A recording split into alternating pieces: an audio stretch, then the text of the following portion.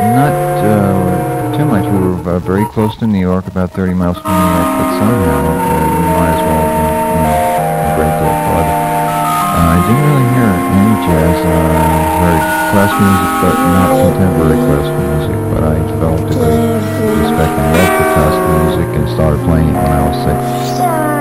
And going to New York and hear the bands at the fairs, and when I could sneak into a bar, with a phony draft card or something, and records, and played a great deal, and with people older than myself, so I gained a lot of valuable experience, and very much was swept into it from there.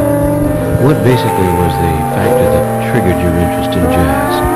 Basically, it was the factor of manipulating music on my own, as opposed to reading strictly the written page.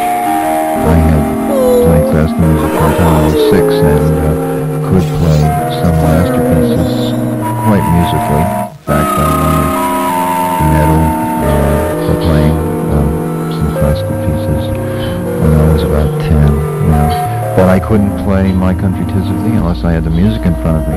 Didn't know anything about analytical theory, just intuitive, So when I got into a high school rehearsal dance band, and for the first time played something, a little blues note that wasn't indicated on the page, it was really a thrill.